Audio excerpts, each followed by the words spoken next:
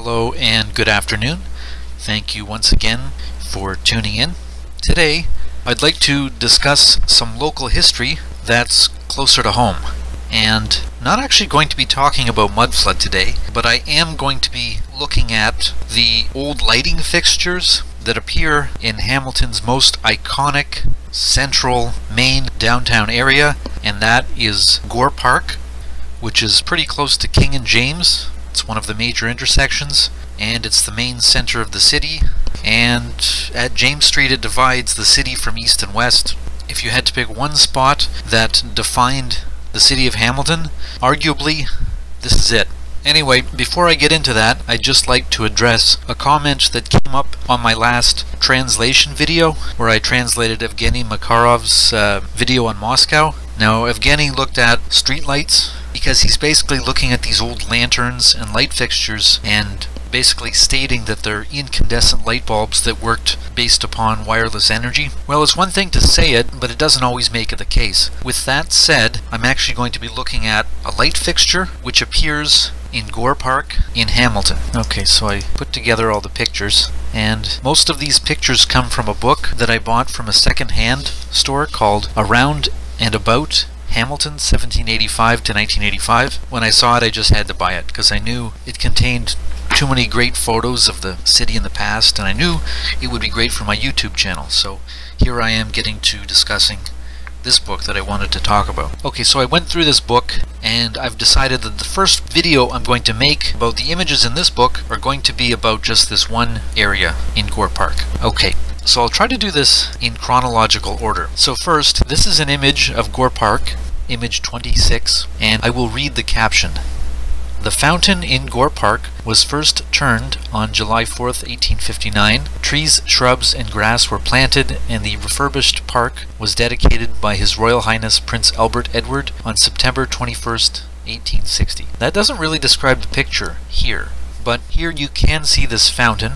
And this is a very iconic image of Hamilton, Ontario, is these old fountains. There are a few other fountains in the city, at least historically. There was one in Woodland Park. There was another a little bit down the street, and then there are also similar looking fountains in Gage Park. But I'm not going to discuss those. I'm just going to talk about this Gore Park fountain. There's all kinds of other history that I'm going to have to omit discussing, particularly the name of Gore Park and where it gets its name. I just won't go into that. It will get too off topic. Okay, so this first image is from 1859, and you can see the fountain, and you can see in the distance there's actually a building called Brown and Gillespie. It's the very corner building. It's just over the left shoulder of the fountain, Brown and Gillespie. This building actually gets painted in another image. But anyway, here the fountain is. Now this is interesting because apparently in 1858 or 1859 they have, what do they have, underground plumbing that pumps water? I mean, a water pump is interesting in and of itself. That's a mechanical device. Does that run on electricity, steam, mechanical energy?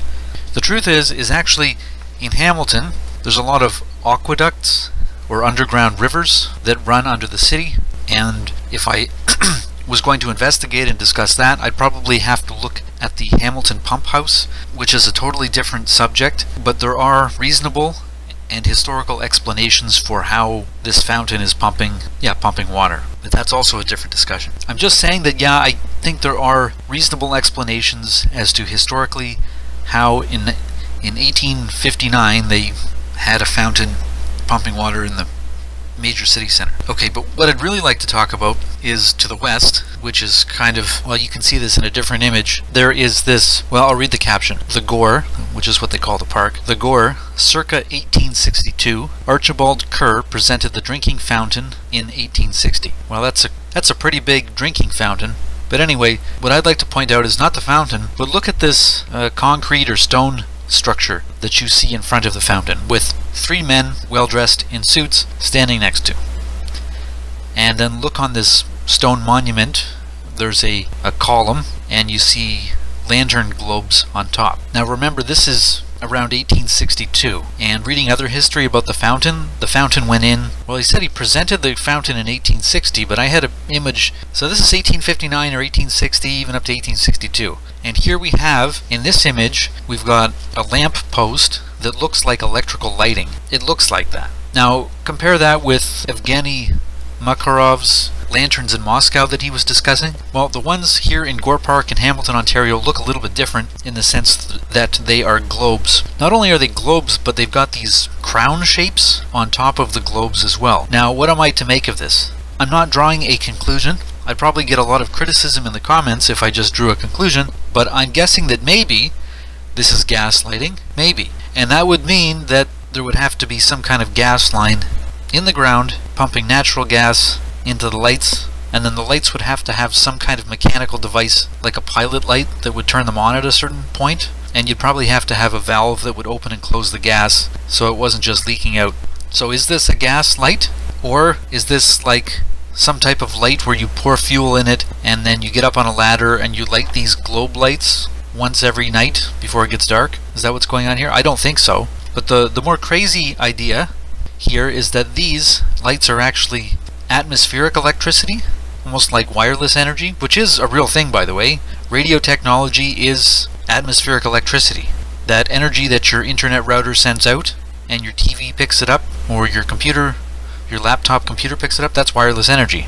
It's not in high voltage, but it still is what it is. Are these lamp posts working the same way? And if you'd like to challenge this, maybe you have a better explanation as to what's powering these lights.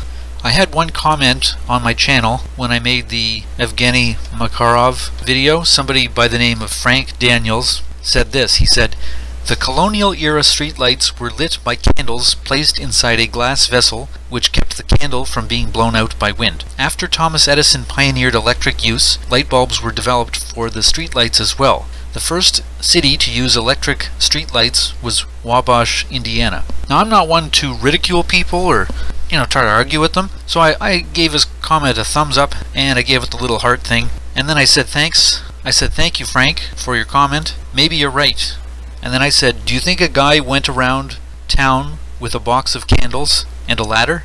How many candles can you light around a town, especially in a small window of time when the sun is going down and it's starting to get dark? Well, he didn't respond.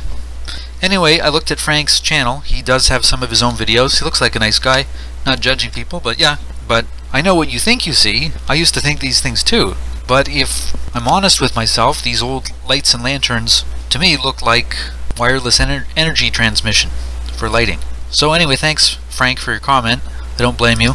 Some later images. So here's an image. We don't get the date for it, but this Brown and Gillespie building is now painted a darker color. Notice that even on the corner there's this different type of lantern that has been installed on the street corner. But if you look at where those original white globe light fixtures were, well, the fixture is still here, but those globe lights are no longer present. So I don't know the year on this picture, but those globe lights have been taken out, maybe vandalized, I don't know. I did come across an even later image, try and find it, which was on the local newspaper, and it looked like they just left the stick, like the lamp post, and they even took the top of the fixture off. Okay, 1958, just the stick is left. But even earlier, the top fixture off. Well, 1958 it is. I guess that's the only image I could find. Here's a spectator image of 1860, where apparently everybody gathered to open the park.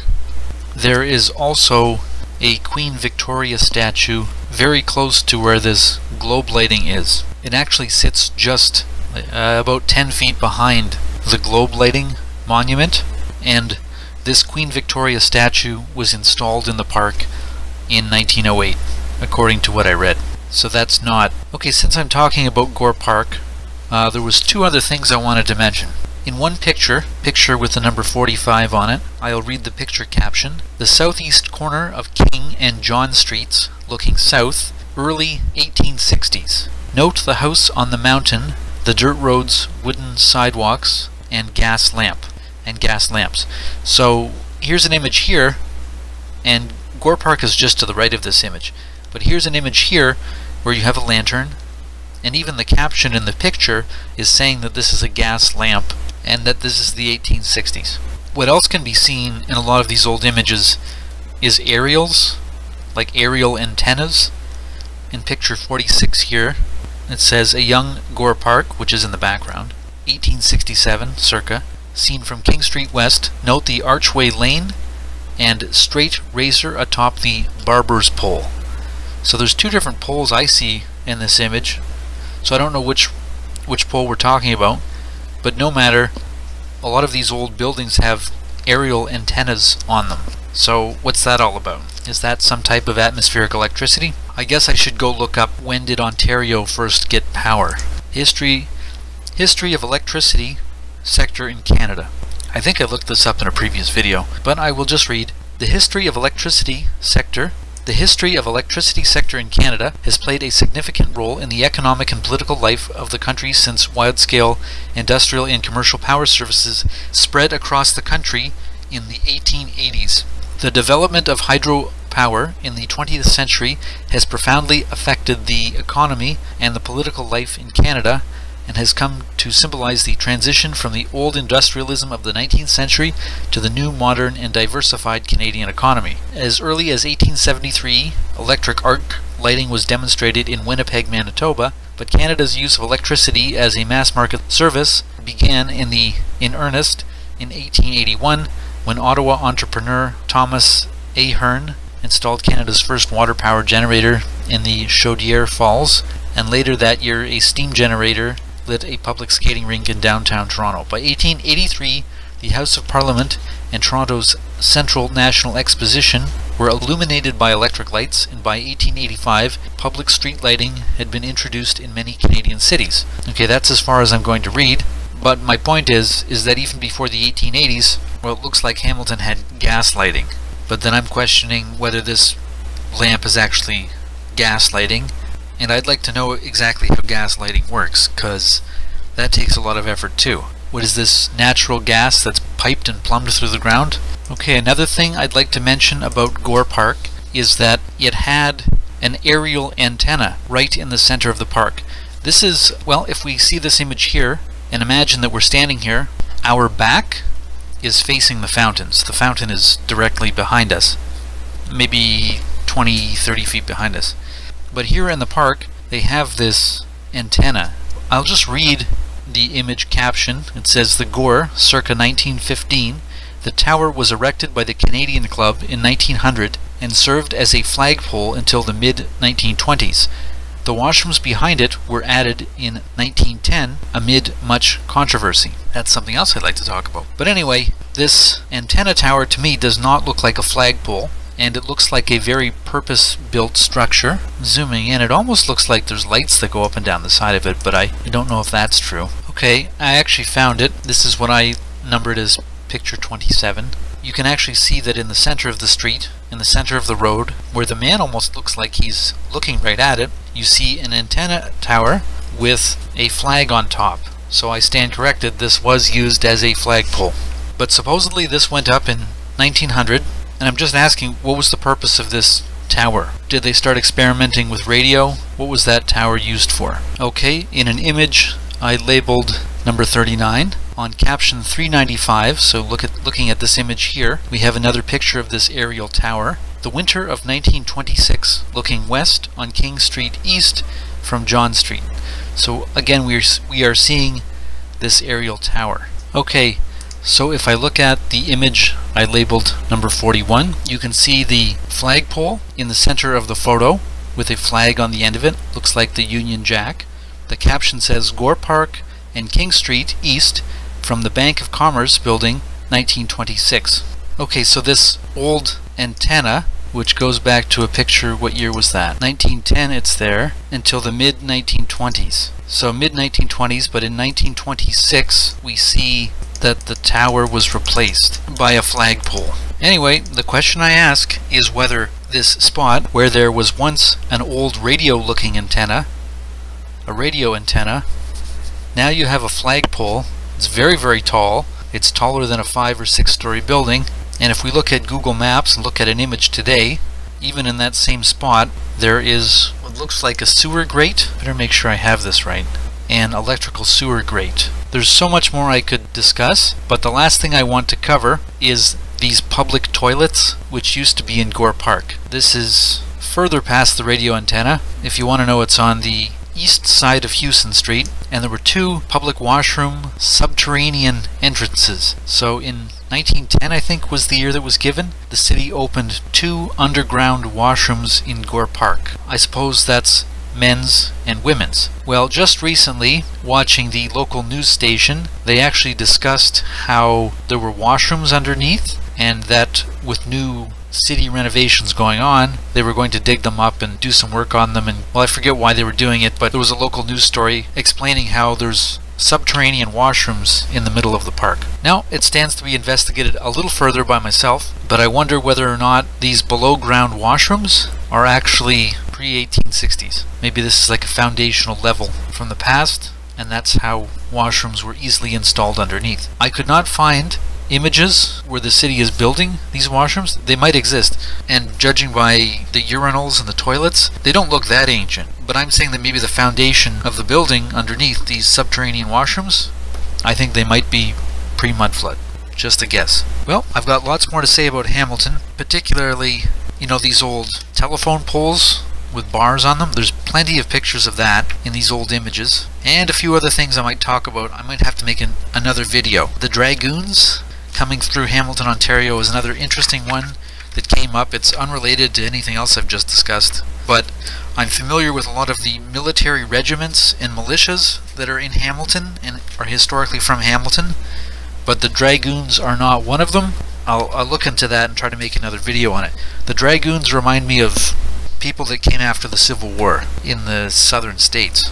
And in this case, the Dragoons coming through Hamilton in 1903, they look a lot like Prussian soldiers, and I'm not familiar with that military regiment, so I should look into that one.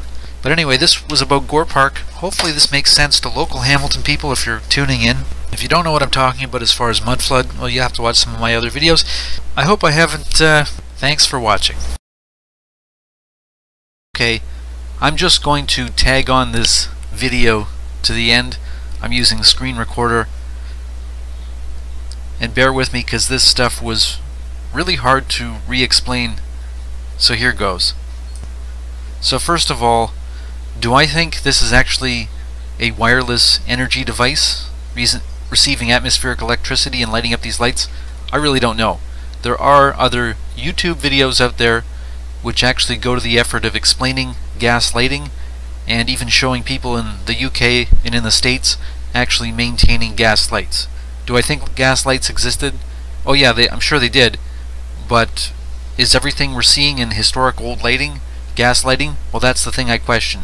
So I'm not coming out and making a conclusion that these are gas lights or electric lights or some other type of lighting, but I am investigating it, and unfortunately we're only limited to the information that we're given.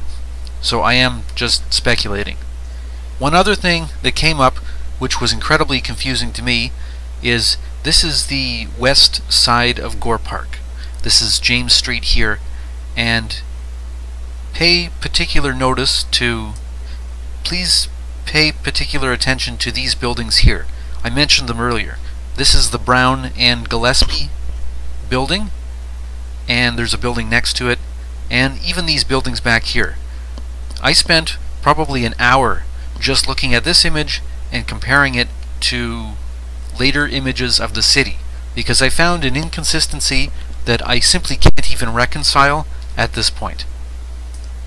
Here's another image of this Brown and Gillespie building, and correct me if I'm wrong, I'm pretty sure of it now. This is James Street, and that's going up the mountain. That's going south. This is going north. This is east. Thanks for the comment. This is west. If you go to Facebook, there's actually a Hamilton Historical Photos page, which is pretty cool. I did take some of the images off from this website. Not a lot, but a few. I didn't exactly explain where I got each image. But this image is the one that I can't reconcile, because this is James Street going this way, and this is Gore Park. Gore Park is just over here. And that Brown and Gillespie building, which I showed you, apparently that's here. So, according to this historical Hamilton book, around and about Hamilton, 1785 to 1985, this is a picture caption. It said the Brown and Gillespie building was later the site of the Canada Life and the Burks building. So they're saying that this was the later site of this building here.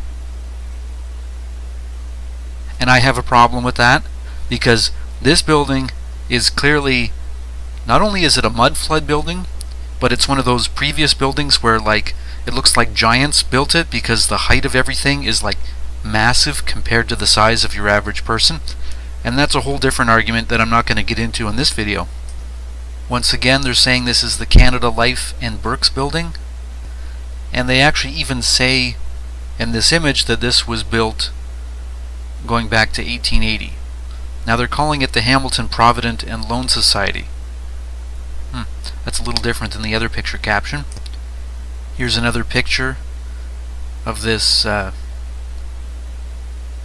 same building here on the corner. Here's Gore Park here. Here's actually a good overhead view. This is supposedly where the Brown and Gillespie building was. Here's another view of supposedly where the Brown and Gillespie building was sitting. Here's the Victoria statue. Here's the globe lights. Here's a better view of those washrooms. Okay, finally I found it. Here's this Burks building where the Brown and Gillespie building supposedly was, and look, the Burks building is clearly a mud flooder. So I can't reconcile these images.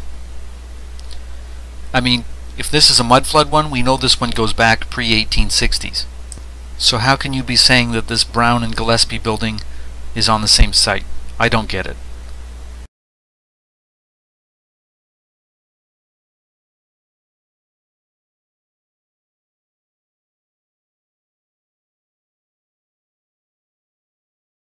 So once again, I'm just trying to make my point emphatic so that it's understood. Even in this local newspaper, that's our newspaper here in Hamilton, there's this picture, and I'll read the caption.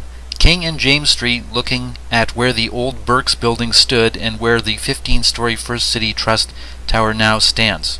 That's the building that's there today. It's a big office bank. So to be clear, they are saying that this Brown and Gillespie building was torn down so that the Burks building could be put up. And this is really inconsistent, because once again, this Burks building is a mud flood building, and it's this really ancient style. Almost looks like the Waldorf Astoria hotels in New York, and if you had a man standing next to it, they would be like a fraction the size of a window or a door. So I don't know, I don't get it. I'm going to go so far as to say, knowing what we know now about mud flood, that maybe these historical images are being doctored or changed, right? I can only assume that. Either that or reality changes, and I haven't discounted that idea, but I like to stay rational and think that somebody adjusted the pictures. Here once again is the globe lights that I was talking about. I wanted to sneak this into the picture. This is Gore Park. Here's the fountain. Here are these globes, this lighting fixture, and you can see that the crown things on top are sitting on top of the globes. As I went through my original video, it wasn't completely clear to me, so I had to fumble through it. There might be, not mistakes, but like chronological things I said that don't make sense.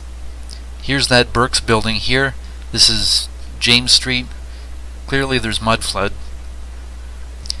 This image was neat. It's looking quite a ways down King Street, But this caught my attention, and note to self to go look this up later. This big dome shape. I don't recall seeing that, but maybe I haven't looked hard enough. Hamilton is a city divided from the lower level to the upper level, which is called the mountain. That's what we call it. And Hamilton had a bunch of these old incline railways. Unfortunately, the top of this building got cut off, but it had 4 aerials. Just like this one here, it had 4 tall aerials. Here's another picture of these underground washroom entrances I was talking about. Here's the flagpole, which you can see is huge. Here's the flagpole over here. This is the 1930s. Lots and lots of these tall antennas. This is in the Hamilton book I have. And I just want to point out, like, look at the size of these men compared to the size of these windows.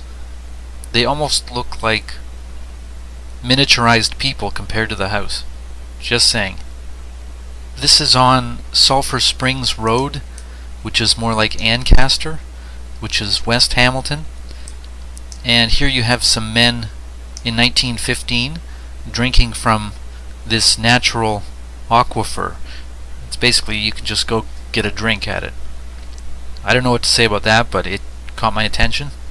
The photo caption which I cut off said that this is an inside of a home at the turn of the century, and I just want to point out this type of stove because this is something that I looked into on YouTube and it didn't really come up with much, but it stands to be investigated too, because almost like those old fireplaces that people are re-questioning the true nature of, well, the stove was a little bit similar. This is somewhere on Cannon Street in 1910, and apparently they're building these stoves, and he has quite a number of them. 1, 2, 3, 4, 5, 6, 7, 8. Now, if he's building them, I don't see the manufacturing facility or the nature of how these are being built. I'm not saying that's not true, but I question, like, what did these stoves do? What were these devices? And why make a stove so sophisticated? This stands to be investigated, but I don't know, was this for heating your home or cooking or both? I've seen this type of ball-shaped structure on those old fireplaces.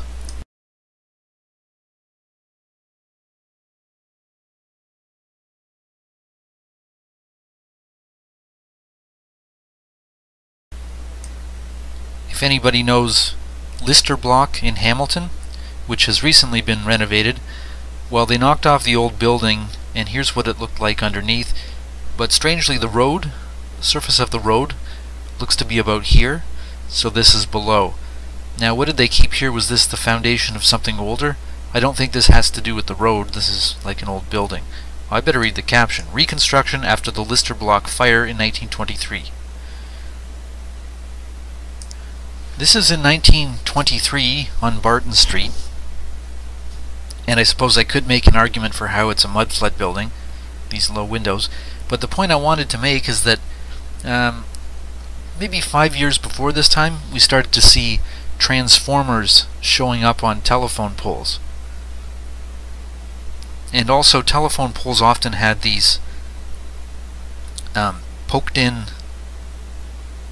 rods, where I suppose they've turned the telephone post into a ladder. So I'm back to this image here. I showed this one already, and this is 1899 to 1905. So this is just when they started having electricity officially. But look at this lighting here. It's clearly attached to the telephone pole, and it looks like they just connected right on to it with these lines. And it doesn't look like there are telephone pole transformers at this point in time. I'm not saying there's no rational explanation for that, but it looks like you could have at this time simply hooked up to the telephone poles directly.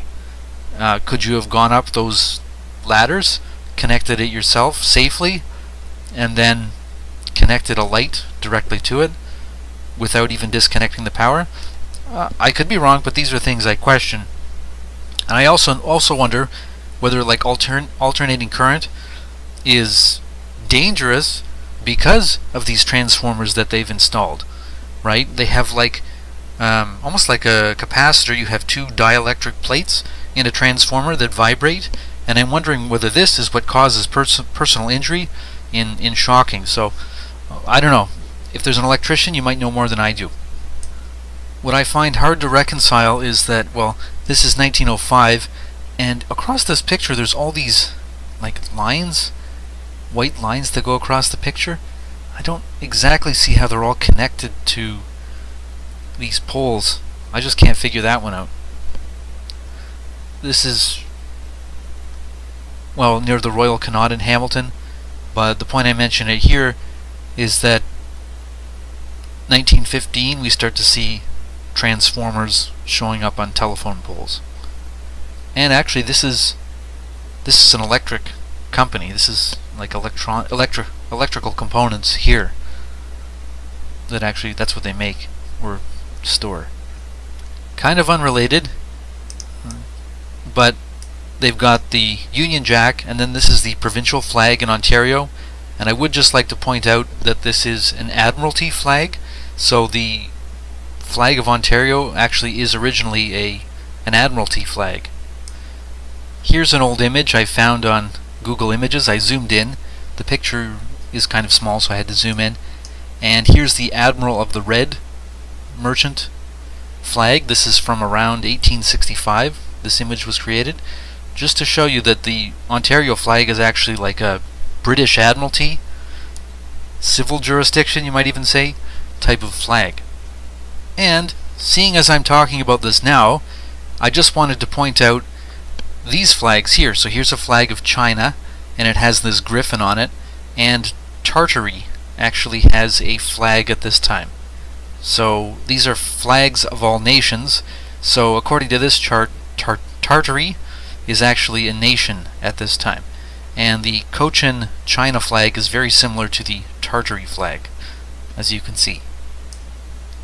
Just for general interest, the Queen, I think after her coronation, visited Hamilton, Ontario in 1951. Here she is here with her husband, and there's all kinds of British kind of floats for the parade. Here's Gore Park at night, at Christmas time. Here's the monument, but the globes with those light fixtures have now been removed off the top. Queen Victoria is probably obscured by this Christmas tree.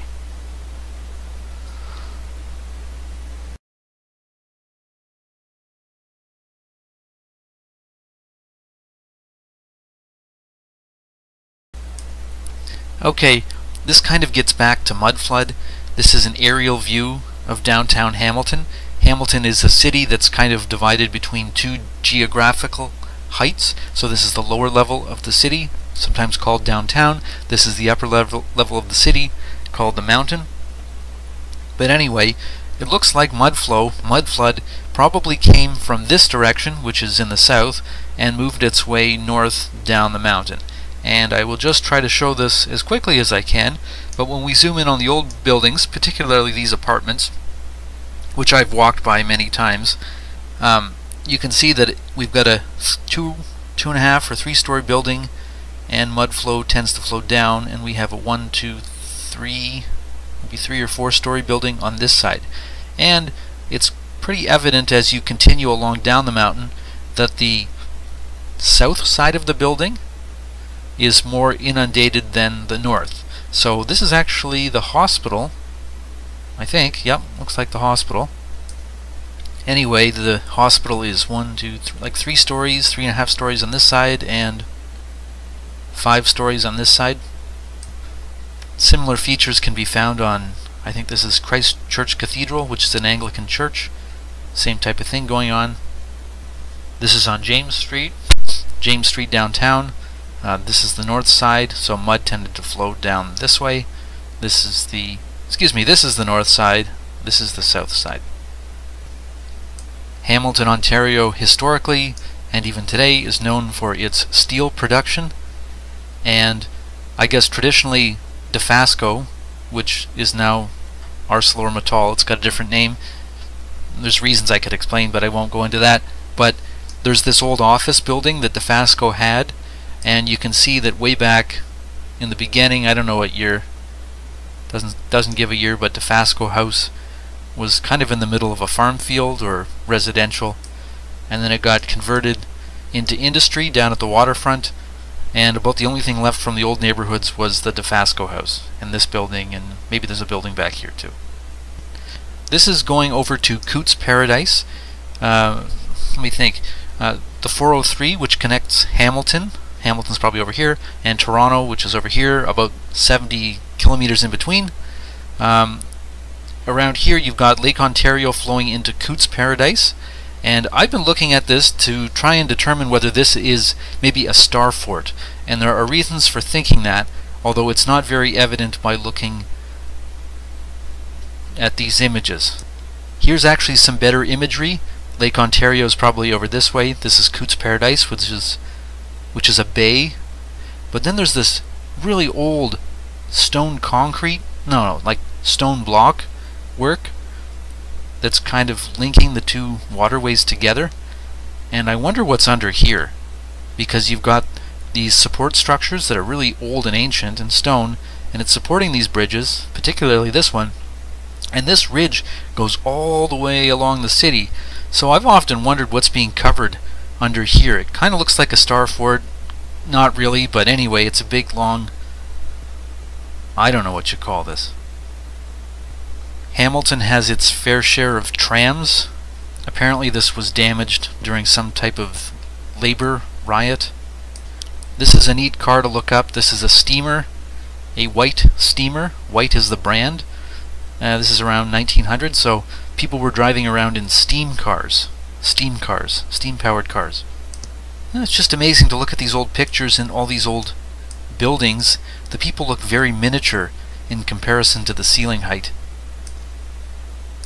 Not to be cynical, but Hamilton has had a tradition of tearing down a lot of its old buildings, and yes, according to this picture, they're saying that there was a fire in 1946 at the Hamilton Central Collegiate, but this is a pretty recurring theme in Hamilton, with a lot of old buildings catching fire and getting torn down. This is the City Hall, and I heard a story once that when they went to tear this down in the 50s, maybe in the 60s, that a wrecking ball hit it and bounced off. And what's the reason for tearing something like this down? I don't know. Look at the size of the people compared to the building. They're tiny. So, I don't know, did they have bigger people back then? Is it crazy to think that? Here's some old buildings getting burnt down, but here's an aquifer, like a water source.